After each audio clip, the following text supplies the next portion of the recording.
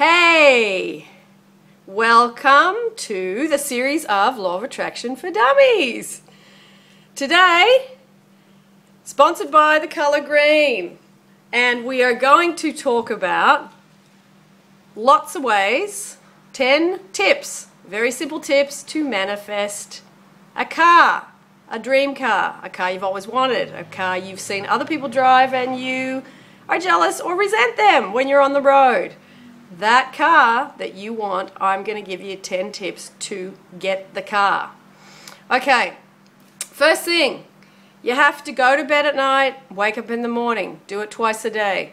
Just do it. Visualize the car. You have to see it in your head. You have to see yourself in a scene. For me, it was really simple. I would see myself getting into the car I wanted and someone saying, "Is that your car?" with disbelief. So I could hear that sentence, "Is that your car?" So I would visualize that and the feeling I would get if someone said that to me and how amazing it would be to be sitting in that car.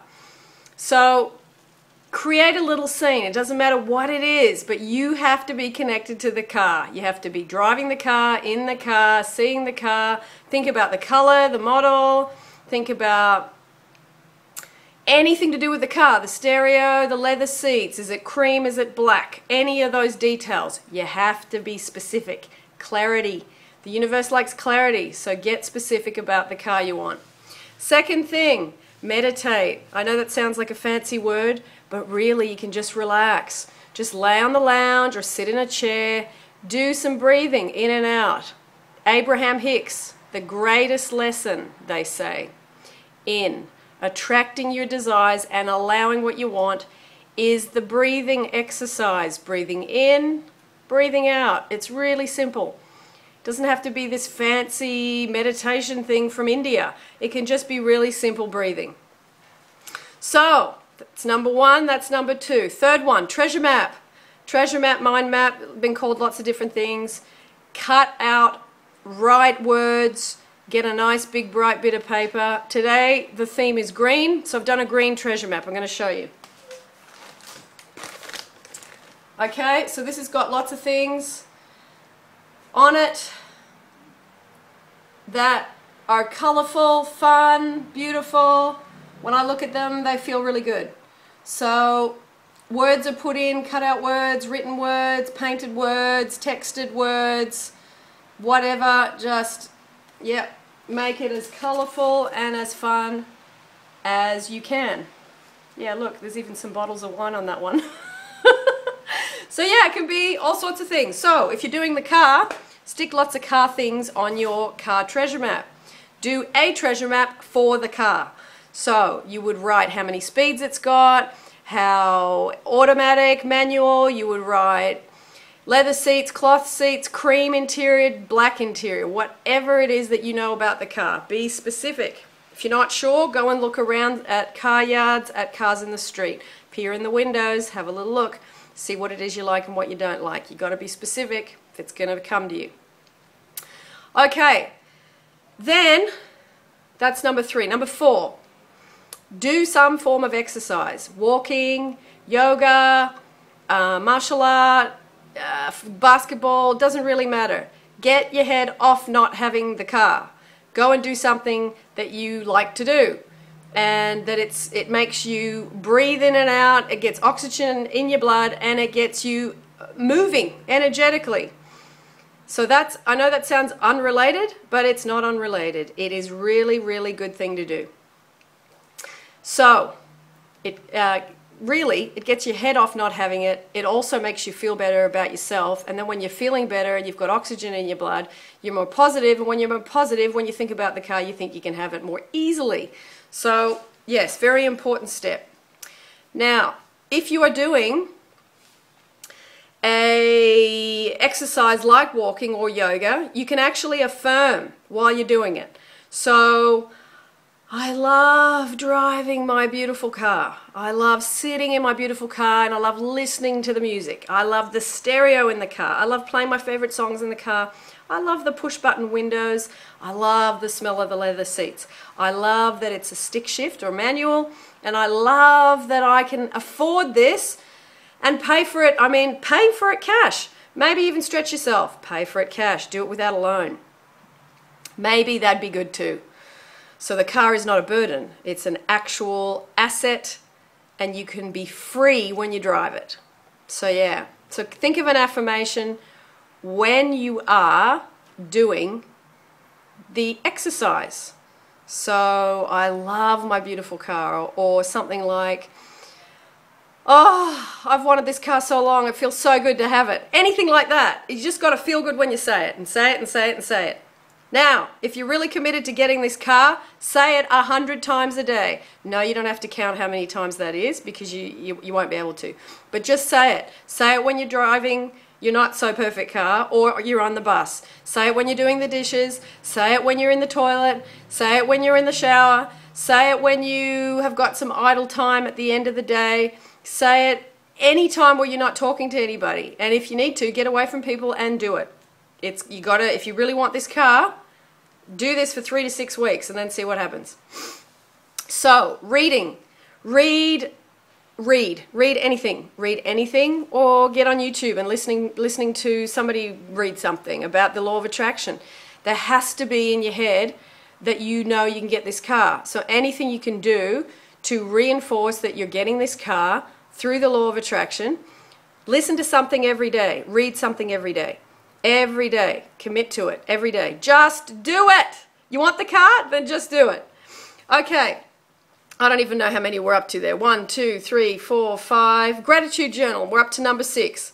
Okay, so number 6, write in your gratitude journal. Write the good stuff about what's going on in your life now. So, simple things. Thanks for the sun. Thanks for the water. Thanks for the hot shower I had today. Thanks for the day off. Thanks for the amazing meal. Thanks for that I live in Australia or wherever you live. Thanks for my health. Thanks for my weight. Thanks for whatever. Name at least, if you can do it and you're committed, because you want to get this car, right? You want to get the car? Write 50 things. It doesn't take that long. Once you do it every day, it just becomes, you go on a roll. You'll even start to give thanks for the doorknob on your front door so you can get in. It can be really simple things. Okay? So, number 7. Live from it. Live from it. Yeah, this is an odd one. You have to live from it. So what that means is you have to walk around as if you already got that car in the garage. So you've got the car in the garage, you're in the house, you know you're about to go out to go shopping or go to work, go to see a friend, and you know you're going to go beep beep and you're going to get into that car, the really, really good car that you want. So walk around with the feeling of, I've got that car downstairs or outside, I've got that car. And that feeling is a feeling of the absence of I don't have that car. So that's really important. The absence of I don't have that car. Because I don't have that car is a very distinct feeling, different to I have the car. It's true, you know. Because when you don't have something, you know what that feeling is. It's not a good feeling. Especially if you really want it right now. So yeah. So that's another tip. Now, yeah, the really important one. The really important one is, when I was driving my really not so attractive car, in the middle of the steering wheel there's a little symbol. Now when you're in traffic, obviously you can't do this while you're driving because you need to be concentrating. When you're in traffic, when you're at a set of red lights, excuse me, just draw your finger around and draw the symbol of whatever car you want.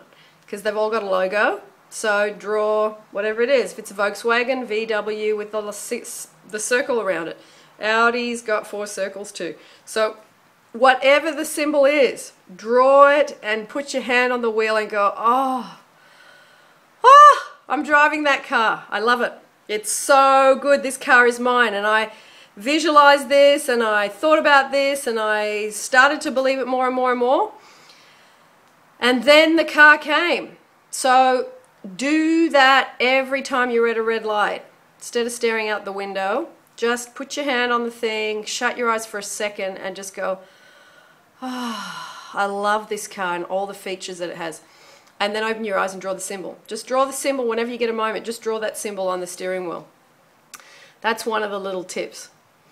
Yes. And, you know, there's lots of other things you can do that are important too. Like, it's going to be different for everybody, so I'll just give you a few ideas. Do a thing that makes you feel good. Feeling good is the magnet to the car. Feeling good is the magnet to anything that you want. Feeling good sounds like a simple, small thing. It's a huge thing. Even if you're not thinking about what you want, go and do something that makes you feel good. So it could be swimming, it could be dancing, it could be singing, it could be doing yoga, it could be cooking, it could be painting, or usually a lot of creative things are easy to do and get into the feeling of, because you just feel good when you're doing that activity. So find more than one activity, find lots of activities if you can that make you feel really, really good. So yeah, so there's all the tips. I don't even know if that's 10. I didn't count. I got stuck at 6 and I forgot. Anyway, it doesn't matter. I'm going to tell you one little thing at the end. It's the story of how I got the car. I did all these things. And now, downstairs in my security parking is the car. And how it happened was like this. I did the little circle on my steering wheel and I kept doing it, and I decided I wanted to get one of 3 cars, either a Volkswagen Jetta, a black sedan with a cream interior, or a BMW 318i that was silver, or a Citroën French car, because I'm French and I wanted a French car. I didn't realize all 3 of those cars are actually European. So I kept doing all the things that I told you about. I would go dancing, I would go, did the treasure map for the car, did affirmations 100 times a day about the car, visualized myself driving the car, actually went and test drove a couple of cars even though I didn't have the money. And then I decided that, I had a moment of panic about, I really want a car without a loan, but I couldn't work out how to do that. So I reneged and went to get a loan. And I didn't really want a loan, which is funny because they didn't want to give me one either. So I just kept visualizing having this car. And I asked my boss at the time for some pay slips.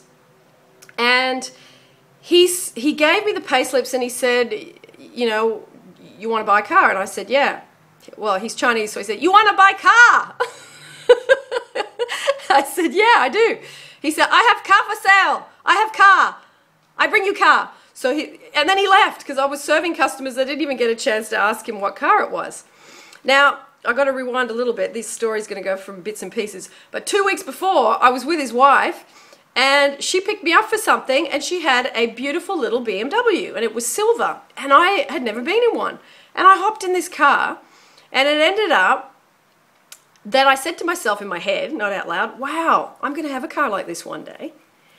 And so off we went, and I got to sit in this car with a beautiful black leather interior, and it had a great stereo, and you know, it was a one owner, and it was a car that I wanted, a little 318i sedan. So fast forward to my boss, the man boss, and it ended up that he brings me the car 2 days later, and he says, I go to Hong Kong, you keep car for 1 month, then you see if you buy. And I said, okay, because I'm always interested when something shows up without me going to look for it. So it ended up that I don't even know what kind of car it was. We walked out into the car park, and he goes beep beep, and this car thing opens up, you know, the car opens, and we walk over to it, and I hadn't even told him, you know, too much about, well, about the law of attraction. I've told him nothing. But I had done my treasure map, and this car was on my treasure map, and it was the silver BMW 318i. So he goes to Hong Kong, he comes back, and of course I nearly levitate in this car as I drive it home for the first night. He took my car home, and it ends up that I drive his car for a month, and then he comes back. I had about, I don't know, $5,000 in the bank, and I paid him that, and then I owed him, you know, for the rest of the car. Anyway, I kept trying to get loans for the car, but I kept wanting to pay that car cash. I wanted to pay the car cash and for it to be debt-free. So, lo and behold, kept doing all these things that I just told you about. Continued to go, continued to do, continued to see, continued to meditate, continued to do all those things.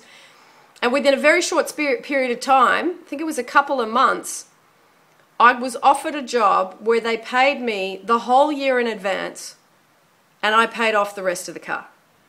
So, woohoo! That's right. Be happy. So that's session 1, manifesting your dream car. And I'm going to do more of these because there's so many other topics that we're going to cover here in the Law of Attraction for Dummies series. Yay! Thanks for joining me.